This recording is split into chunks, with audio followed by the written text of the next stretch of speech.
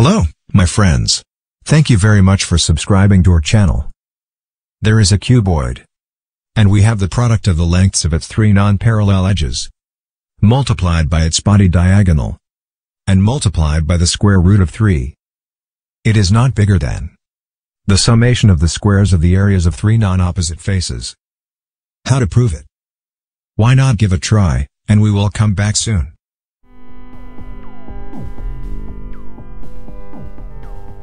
This inequality is a bit complicated. For convenience, we refer to the expression on the left side simply as left, and that on the right side simply as right. Here, a challenging point is the square root on the left. So we have to square both sides. The square of the left is equal to 3 times the product of the squares of the three edges times their summation. Then we remove the parenthesis.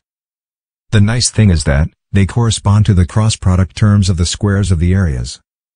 The square of the right is equal to the squares of areas, plus twice the cross product terms. Then what will be the square of the right minus the square of the left? It is equals to these 3/4 terms of the areas, minus the cross product terms. We now repeat these quartic terms, group them in pairs, and divide them by 2. This is a common way of dealing with this kind of 3 terms of a kind of rotational symmetry. Then we move the cross product terms into parentheses. Actually, they are 3 perfect square terms, so their summation cannot be smaller than 0. Namely, in the original formula, the left cannot be bigger than the right.